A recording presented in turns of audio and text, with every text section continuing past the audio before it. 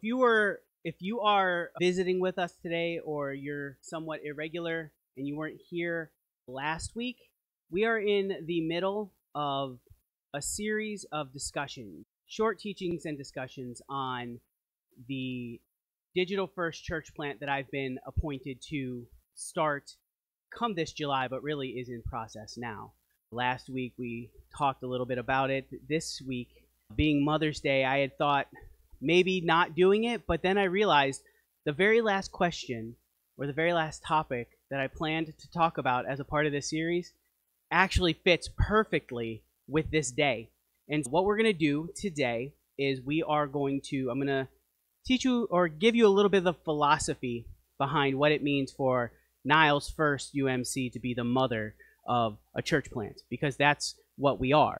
And then I will open it up if anybody has any questions based on that or anything they thought of since last week, and I'll answer what I can. Now, I do recognize that some of y'all, somebody came to me and said, I don't even know what to ask.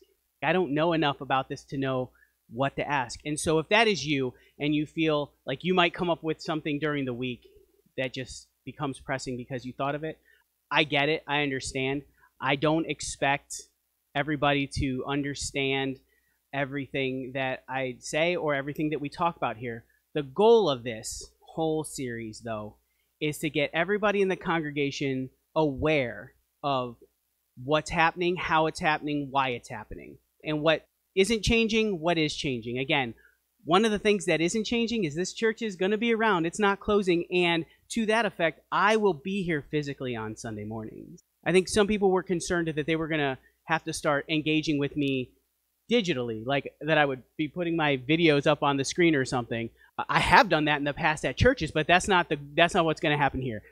Your experience here in this building or online, if you're worshiping with us online right now, is going to be exactly the same. You will notice no difference there. So if you were concerned that you couldn't engage with this church anymore because it's all different all of a sudden, this is not. You can calm that concern. But today's goal is to talk about some of the best aspects of motherhood and what that means for being the mother of this church plant. Happy Mother's Day. Let's just start with that. Again, happy Mother's Day to all the wonderful mothers that are present here as we celebrate this day.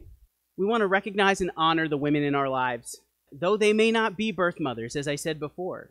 They may not be your birth mother, but women who have taken on the role of caregiver and mentor and nurturer in your life, in all of our lives. These women embody the spirit of motherhood by selflessly giving their time, their love, and their care, shaping the lives of those around them.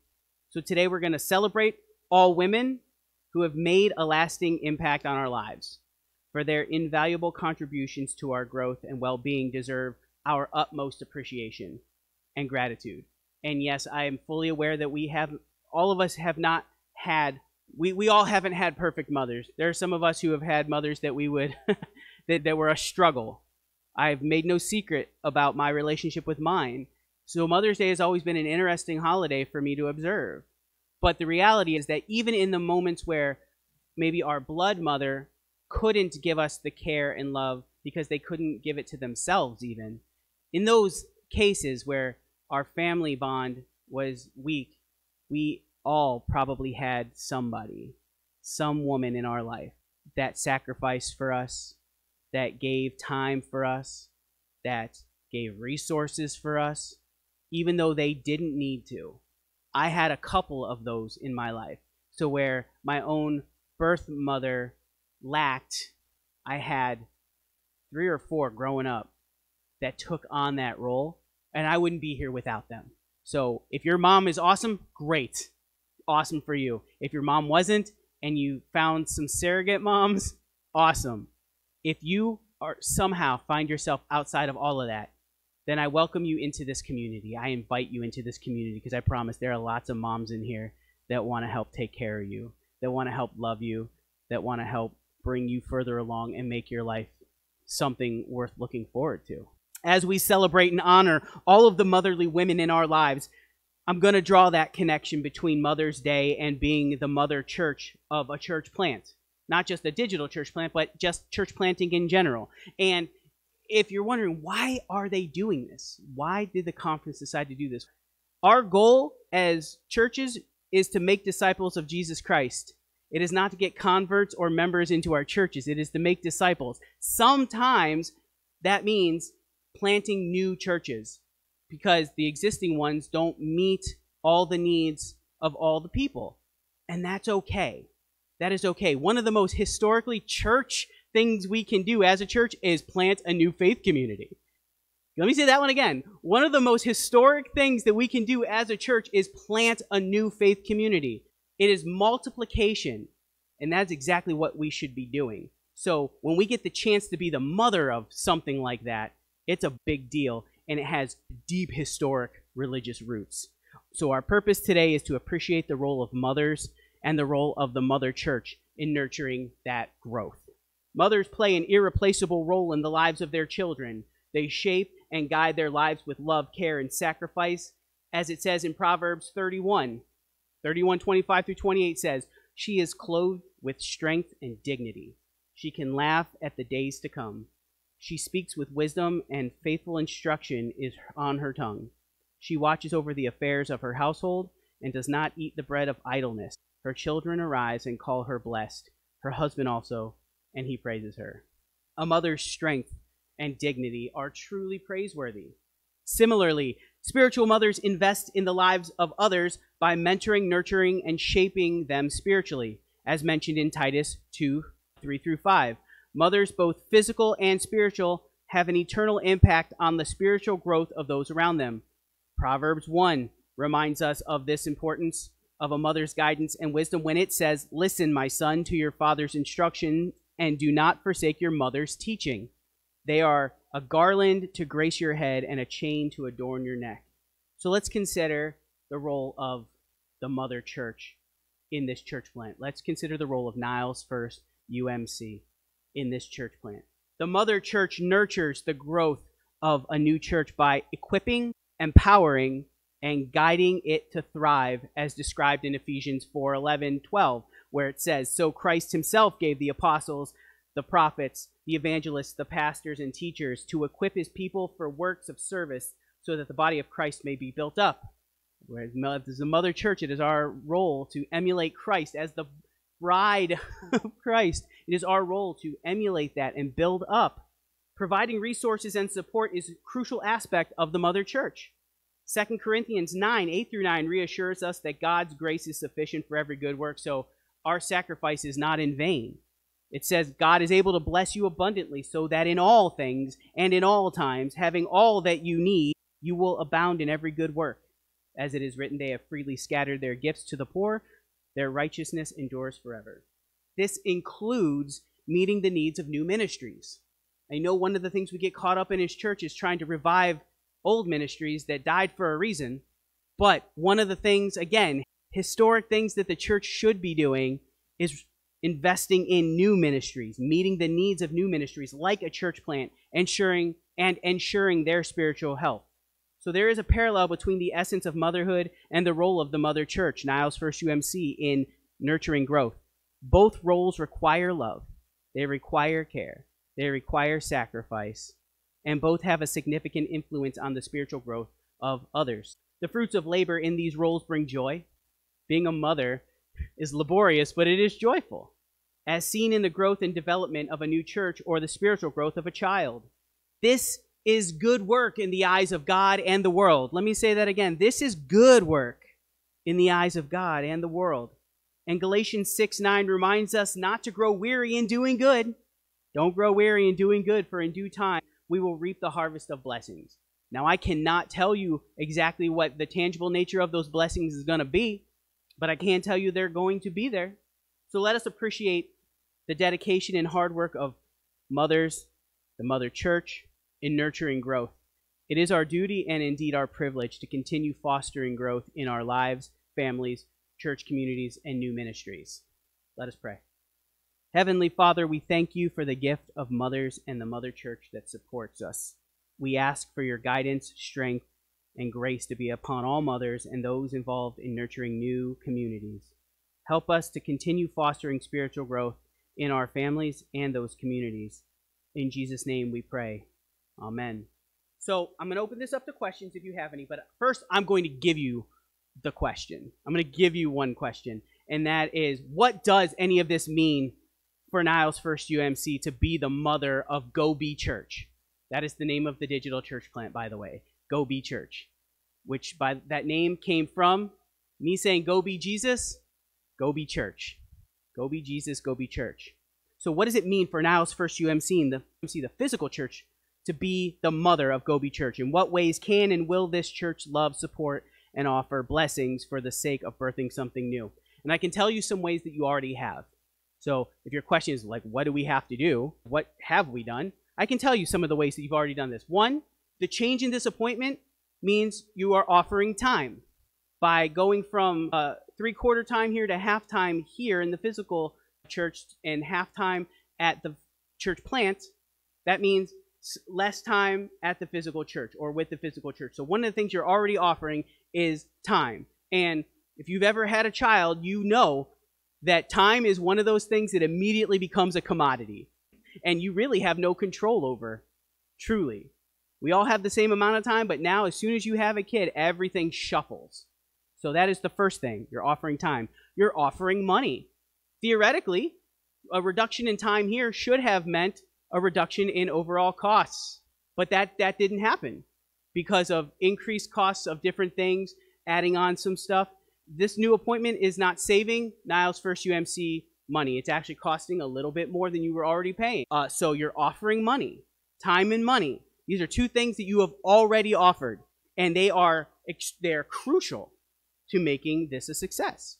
And finally, and maybe the biggest one that is hardest to quantify, but the one that will have the biggest impact, is you are offering room for people to grow.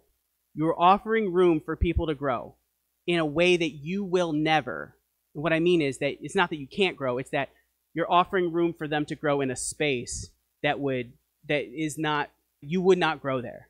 Ultimately, I'm saying you're offering to build and help enhance a space for people who are digital natives who grow in those spaces. Just like mothers do when raising children, when churches birth and support new faith communities, they do so with the expectation that the new faith community will be empowered to be self-sustaining and an independent entity.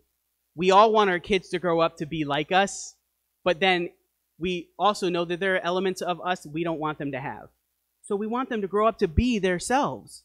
We want them to grow up to be a productive member of society. We want them to grow up to be the best person they can be.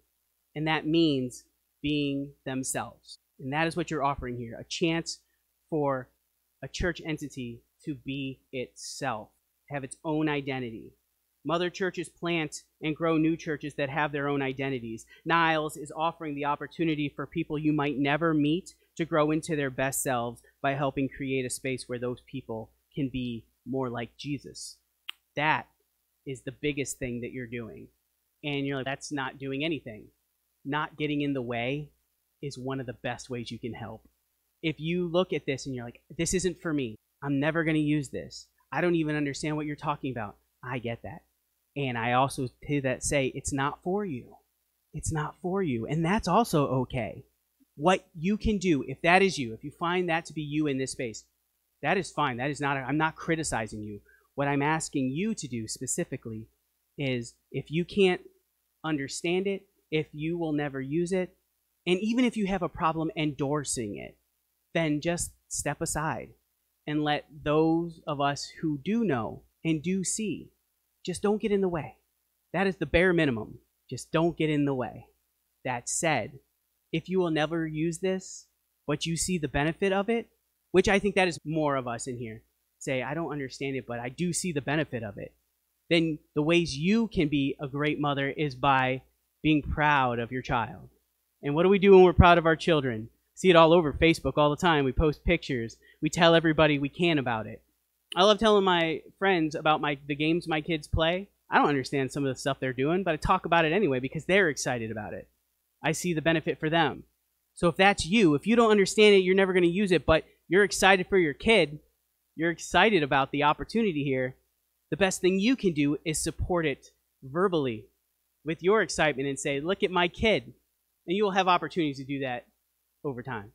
And if you are one of the people here who do get this, do see the need for it, and want to engage with it, well, then we have a bunch of ways that you can do that as well.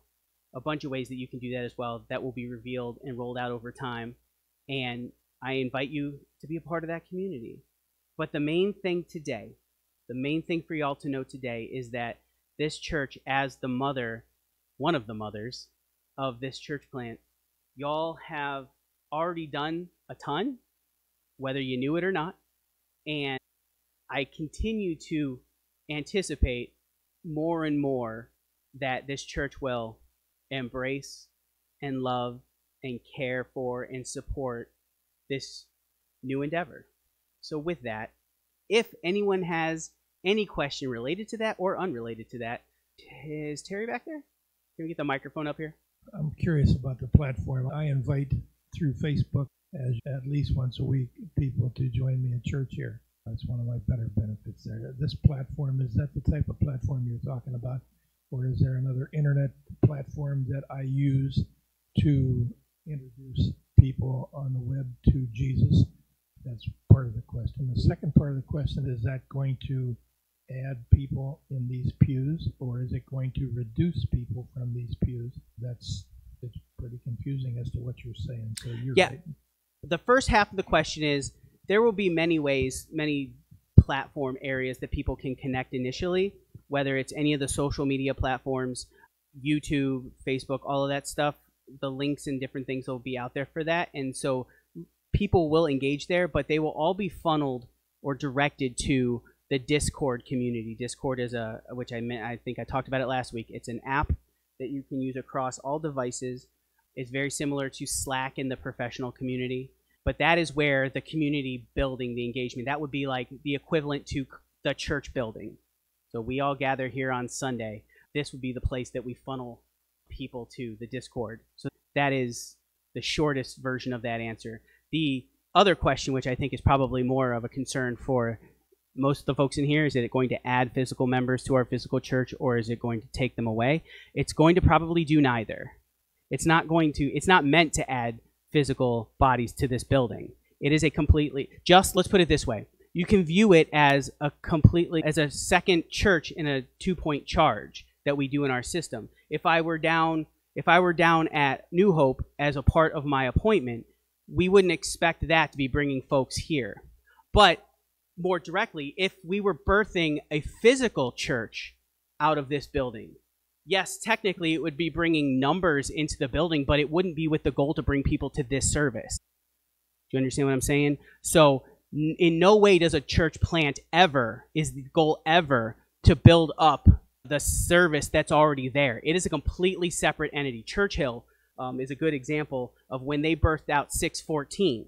When they birthed out 614, 614 started as a small group that met in their building, and that grew to a point where they wanted to do their own worship service. So then it started as a second worship service. So yes, the overall numbers of the church were greater, but those people were never going to the morning Sunday service. They only ever went to that. So they were effectively a separate community that were housed in that building. This is the same case, whereas this is a completely separate community, and the goal is not to build in or build up this. We can do work on our own to be doing that, but that is not the work of building up a separate community, which is what effectively we're doing. Now, to the second part of that, will this be taking people out of this service, which is really the question you're asking? No.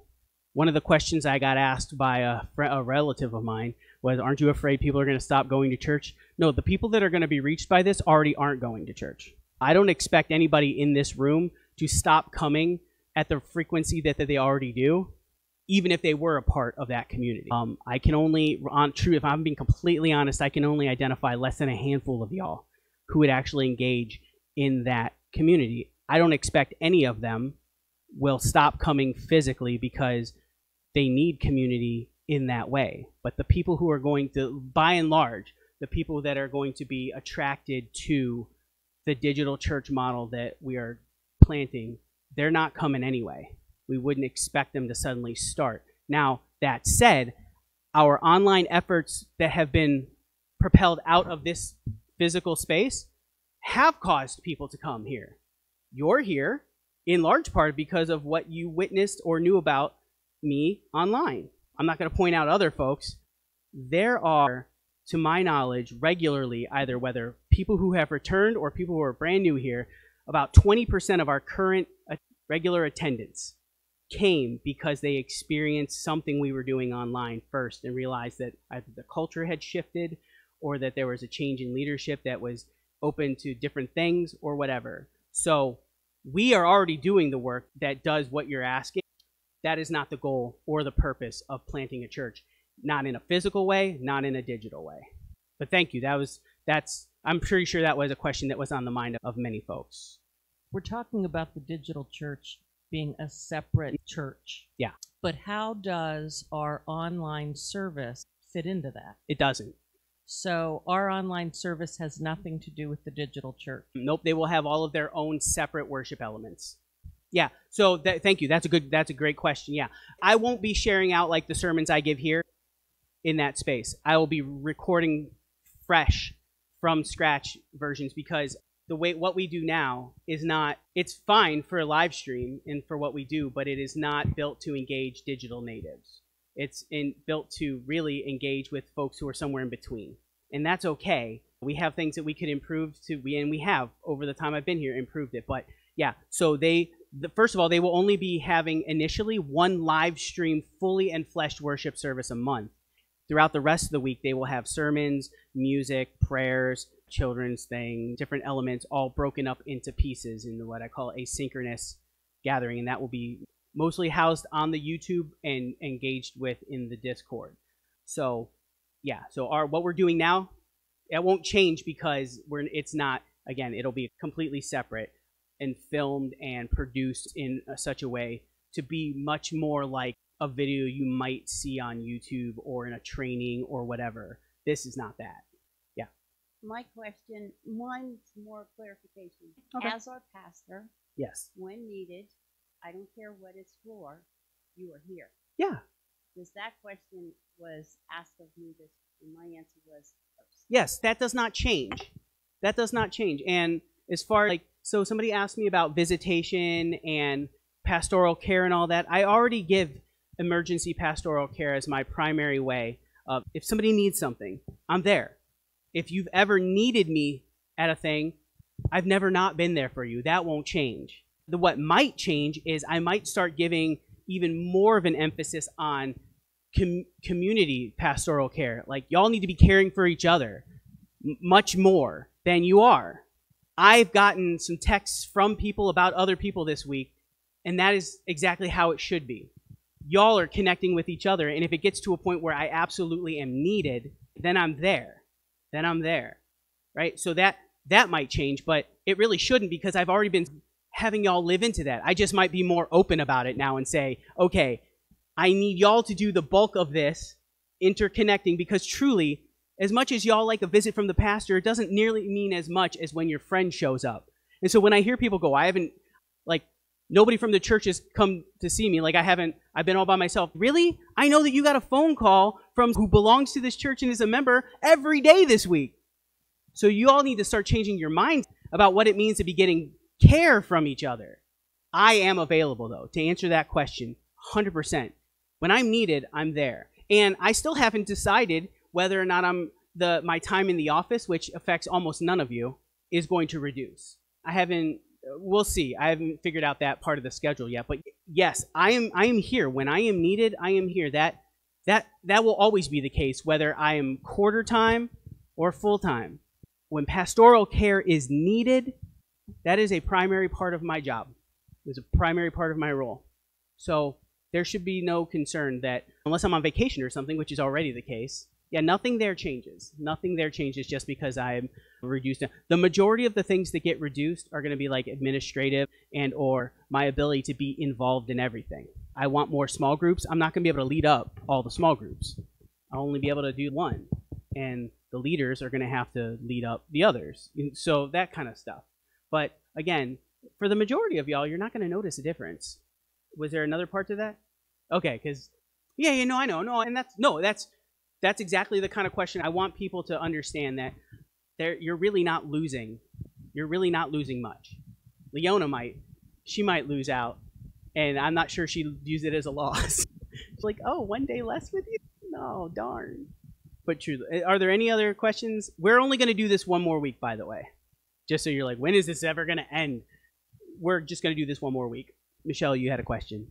It's more like a comment. So the majority of the parishioners in our new church plant are going to be from all over the country, correct? Yeah, they so, can like, be. It's really not going to affect the local body, because for the most part, I would say, don't you think like 80-90% of the people are going to be from other states? And that's a possibility. It's hard to say how that will work. It's possible that we get an influx of folks from our conference, because one of the goals with this is to be a lighthouse church for churches that have disaffiliated, but they have members who want to stay UMC that may not have a UMC in their area. So, and by lighthouse, I just mean like a gathering. Like, we are here in the storm of it all to shed some light. But so we could get that. Right now, as it stands, we have about 22 people in the Discord, and maybe 2 of them are from our conference. The rest of them are from across the country. Yeah. So that's the other thing. A lot of this is going to be, because there are no barriers, there's no telling how localized any of it will really be in terms of geography. So yeah, you're right. It won't have much of an effect on the local church, because most of those folks aren't local anyway. And I'm not trying to poach local folks. That's not the goal. So with that, seeing no others, we're going to go ahead and wrap things up here. If you do have another question or a concern or comment or whatever, you just bring it to me. Truly, I want to hide nothing here about this.